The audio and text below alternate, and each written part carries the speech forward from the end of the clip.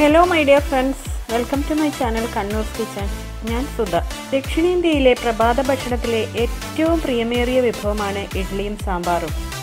ഇന്ത്യയിലെ തന്നെ പോഷകസമൃദ്ധമായ പ്രഭാത ഭക്ഷണം ഏതാണെന്ന് ചോദിച്ചാൽ അത് ഇഡ്ലിയും സാമ്പാറുമാണ്. അപ്പോൾ അതെങ്ങനെയാണെന്ന് അറിയണ്ടേ? നമുക്ക് വീഡിയോ കാണാം. ഇഡ്ലി റെഡിയാക്കാനുള്ള ഇൻഗ്രീഡിയൻസ് ഒക്കെയാണ് ഞാനിവിടെ വെച്ചിട്ടുള്ളത്. എല്ലാം ഈ ഒരു കപ്പിനാണ് അളന്നെടുത്തിട്ടുള്ളത്. ഈ ഒരു കപ്പിന് 1 കപ്പ് നമ്മുടെ പച്ചരിയാണ്. ഇത് 1 കപ്പ് ഇഡ്ലി റൈസ്, അതുപോലെ 1 കപ്പ് ഉഴുന്നുപരിപ്പ്. പിന്നീട് ഞാൻ ഒരു പിഞ്ച് ഉലുവ കൂടി എടുത്തിട്ടുണ്ട്. ആ ഉലുവ ഞാൻ ഉഴുന്നുപരിപ്പിലേക്ക് തന്നെ ചേർത്ത് കൊടുക്കുവാണ്. എല്ലാം നല്ലപോലെ കഴുകിയതിന് ശേഷം കുതിരാൻ ആവശ്യമായ വെള്ളം കൂടെ ഒഴിച്ചു കൊടുത്തിട്ടുണ്ട്. ഇനി നമുക്കൊരു 6 മണിക്കൂർ ഇത് കുതിർത്തിടാം. 6 മണിക്കൂർ കഴിഞ്ഞിട്ടുണ്ട്. നമ്മൾ കുതിർത്താനിട്ട എല്ലാ ഇൻഗ്രീഡിയൻസും നന്നായി കുതിർന്നിട്ടുണ്ട്. ഇനി ഒന്നുകൂടെ ഒന്ന് കഴുകിയിട്ട് ഇതിൻ്റെ വെള്ളമൊക്കെ ഊറ്റിയിട്ട് എടുക്കാം. ആദ്യം ഈ ഉഴുന്ന് മിക്സി ജാറിലേക്ക് ചേർക്കട്ടെ. ഇനി ഈ ഉഴുന്നിലേക്ക് കുറച്ച് വെള്ളം ഒഴിച്ചിട്ട് നമുക്ക് അരക്കാം. കൂടുതലൊന്നും വെള്ളം ഒഴിച്ച് കളയരുത്. അരിയിൽ നിന്നും താഴ്ന്നു നിൽക്കുന്ന വിധത്തിലാണ് എപ്പോഴും വെള്ളത്തിൻ്റെ അളവ് വേണ്ടത്. ഉഴുന്ന് നന്നായിട്ട് അരച്ചു കഴിഞ്ഞു. ഇനി ഇതൊരു പാത്രത്തിലേക്ക് മാറ്റട്ടെ. ഇനി നമുക്ക് രണ്ടാമതായിട്ട് ഇഡ്ഡലി റൈസ് അരച്ചെടുക്കാം. ഇട്ട് കൊടുത്തിട്ടുണ്ട്. ഇനി അതിലേക്ക് ആവശ്യത്തിന് കുറച്ച് വെള്ളം ഒഴിച്ചിട്ട് നമുക്കിത് അരച്ചെടുക്കാം. അരച്ചെടുത്ത ഇഡ്ഡലി റൈസ് നമ്മൾ ആദ്യം അരച്ചു വെച്ചിട്ടുണ്ടായിരുന്ന ഉഴുന്നുമാവിലേക്ക് ഒഴിച്ചു കൊടുക്കാം. ഇനി നമുക്ക് പച്ചരിയാണ് അരക്കേണ്ടത്. ഇനി ഇതിലേക്ക് കൂടി ഇത്തിരി വെള്ളം ചേർത്ത് ഒന്നുകൂടി അരക്കാം. അരച്ചെടുത്ത പച്ചരി കൂടി നമുക്ക് പാത്രത്തിലേക്ക് മാറ്റി കൊടുക്കാം. ഇനി നമുക്ക് അരക്കാനുള്ളത് 1 കപ്പ് ചോറാണ്. വെളുത്ത ചോറാണ് ഉപയോഗിക്കേണ്ടത്. ഇതുകൂടി മിക്സി ജാറിലേക്ക് ചേർത്തിട്ട് ആവശ്യത്തിന് വെള്ളം കൂടെ ഇതിലേക്ക് ഒഴിച്ചിട്ട് നമുക്ക് അരക്കാം. അരച്ചെടുത്ത ചോറ് കൂടി നമുക്ക് ആദ്യം അരിമാവൊക്കെ അരച്ചു വെച്ച പാത്രത്തിലോട്ടേക്ക് ഒഴിച്ചു കൊടുക്കാം. ഇനി ഞാൻ ഇതിലേക്ക് ചേർക്കുന്നത് കുറച്ച് ഉപ്പാണ്.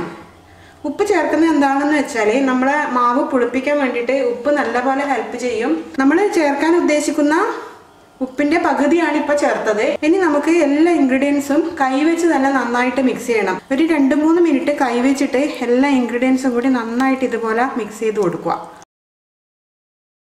ഇഡ്ലി മാവിൻ്റെ അയവെന്ന് പറയുന്നത് നല്ല കട്ടിയായിരിക്കണം. അതിൻ്റെ അയവ് മാവ് നല്ലപോലെ മിക്സായി കഴിഞ്ഞു. ഇനി ഇത് നമുക്ക് അടച്ചു വെക്കാം. ഒരു 8 മണിക്കൂർ അല്ലെങ്കിൽ 12 മണിക്കൂർ കഴിഞ്ഞിട്ട് നമുക്ക് ഇഡ്ലികൾ റെഡിയാക്കാം. നമുക്ക് ഇഡ്ലി മാവ് തുറന്നു നോക്കാം. വളരെ നന്നായിട്ട് പൊങ്ങി വന്നിട്ടുണ്ട്. ഇനി ഒരു പകുതിയോളം ഉപ്പ് അതിന് വേണ്ടിയിട്ട് ചേർത്ത് കൊടുക്കുവാണ്. ഒരു 1/2 ടീസ്പൂൺ. മാവ് റെഡിയായി കഴിഞ്ഞു. ഞാനിവിടെ ഇഡ്ഡലി പാത്രത്തിൽ വെള്ളം തിളപ്പിക്കാൻ വെച്ചിട്ടുണ്ടായിരുന്നു. ഒരു 1/4 ഭാഗം വെള്ളമാണ് വെച്ചത്. അതിനുശേഷം ഇഡ്ഡലി തട്ട് ഇതിൻ്റെ മുകളിലേക്ക് വെക്കുകയാണ് വേണ്ടത്. ഇതുപോലെ ഇഡ്ഡലി തട്ട് വെച്ചതിന് ശേഷം ഇതിലേക്ക് നല്ലപോലെ ആവി കയറിയതിന് ശേഷം മാത്രമേ നമ്മൾ അതിലേക്ക് മാവ് കോരി ഒഴിക്കാൻ പാടുള്ളൂ. അതിന് മുന്നേ ആയിട്ട് നമുക്ക് ഇതിൽ കുറച്ച് വെളിച്ചെണ്ണ ഇതുപോലെ ഗ്രീസ് ചെയ്ത് കൊടുക്കാം.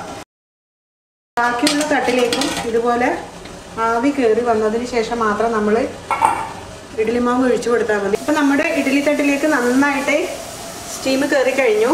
ഇനി ആദ്യത്തെ 2 തട്ട് നമുക്ക് മാറ്റി വെക്കാം.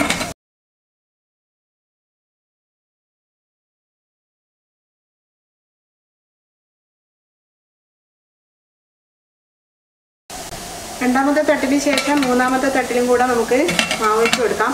ഈ സമയത്തൊക്കെ നല്ലൊരു മീഡിയം ടു ഹൈ ഫ്ലെയിം തന്നെ കൊടുക്കണം. എങ്കിൽ മാത്രമേ ഇഡ്ഡലി നല്ലപോലെ പൊങ്ങി വരുള്ളൂ. ഒരു 5 മിനിറ്റെങ്കിലും നമ്മൾ നല്ലൊരു ഹൈ ഫ്ലെയിം കൊടുക്കണം. അതിനുശേഷം മാത്രം നമുക്ക് മീഡിയം ടു ലോ ഫ്ലെയിമിലേക്ക് കൊണ്ടുപോകാം.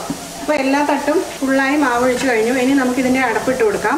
അപ്പം ഞാൻ നേരത്തെ പറഞ്ഞ പോലെ ആദ്യത്തെ ഒരു 5 മിനിറ്റ് നല്ല ഹൈ ഫ്ലെയിമിൽ കൊടുക്കാം. ആദ്യത്തെ ഒരു 5 മിനിറ്റ് കഴിഞ്ഞതിന് ശേഷം ഞാൻ ഫ്ലെയിം ഒരു ലോ ടു മീഡിയത്തിലേക്ക് കൊടുത്തു. ഇനി ഒരു 10 മിനിറ്റ് ആ ഒരു ചെറിയ ഫ്ലെയിമിൽ ഇതിന് സ്റ്റീം വരട്ടെ. നമ്മുടെ ഇഡ്ഡലി വേവാൻ വെച്ചിട്ട് ഇപ്പോൾ ഒരു 10 മിനിറ്റോളം ആയിട്ടുണ്ട്. ഇത് തുറന്നു നോക്കുവാണ്. എന്നതിന് ശേഷം തീ കുറച്ച് വെച്ചിട്ട് നമുക്ക് ഇത് ഈ ഇഡ്ഡലി സ്റ്റാൻഡിൽ നിന്നും മാറ്റാം. മാറ്റിയതിന് ശേഷം നന്നായി തണുത്തതിന് ശേഷം മാത്രമേ നമ്മൾ ഇതിൽ നിന്നും ഇത് വിടുവിക്കാൻ പാടുള്ളൂ. ഇല്ലാന്നുണ്ടെങ്കിൽ ഇഡ്ഡലിയൊക്കെ പൊട്ടിയിട്ടാണ് കിട്ടുക. ഇഡ്ഡലി തണുത്ത് കഴിഞ്ഞു. ഇനി നമുക്ക് ഇതിൽ നിന്ന് ഇളക്കി മാറ്റാൻ വേണ്ടിയിട്ട് ഒരു സ്പൂണ് ഇതുപോലെ വെള്ളത്തിൽ ഇതുപോലെ തണുപ്പിച്ചതിന് ശേഷം നമുക്ക് അടുത്തെടുക്കാം. ആദ്യത്തെ ഇഡ്ഡലി ഞാൻ എടുത്തു കഴിഞ്ഞു. അതുപോലെ തന്നെ സ്പൂണിൽ ഇതുപോലെ വെള്ളം തൊട്ടിട്ട് ഇതുപോലെ എടുക്കുകയാണെങ്കിൽ ഒട്ടും തന്നെ പൊടിഞ്ഞു പോവാതെ നമുക്ക് ഇഡ്ഡലികൾ വേർപെടുത്തി എടുക്കാൻ വേണ്ടി പറ്റും. അപ്പോൾ നല്ല സോഫ്റ്റായ ഇഡ്ഡലികളെല്ലാം റെഡിയായി കഴിഞ്ഞു. വളരെ ഈ സോഫ്റ്റായ ഈ ഇഡ്ഡലിയെ കുറിച്ചിട്ടുള്ള വീഡിയോ നിങ്ങൾക്ക് ഇഷ്ടപ്പെട്ടോ? ഇഷ്ടപ്പെട്ടിട്ടുണ്ടെങ്കിൽ ഒന്ന് ലൈക്ക് ചെയ്യുക, ഒന്ന് ഷെയർ ചെയ്യുക. അതുപോലെ ഇതുവരെ സബ്സ്ക്രൈബ് ചെയ്തില്ല എന്നുണ്ടെങ്കിൽ ഒന്ന് സബ്സ്ക്രൈബ് ചെയ്യാനും മറക്കരുത്. വീണ്ടും ഇതുപോലുള്ള നല്ല നല്ല റെസിപ്പീസൊക്കെ ആയിട്ട് ഞാൻ നിങ്ങളെ കാണാം. അതുവരേക്കും it's me Sudha signing off. Thank you for watching my video.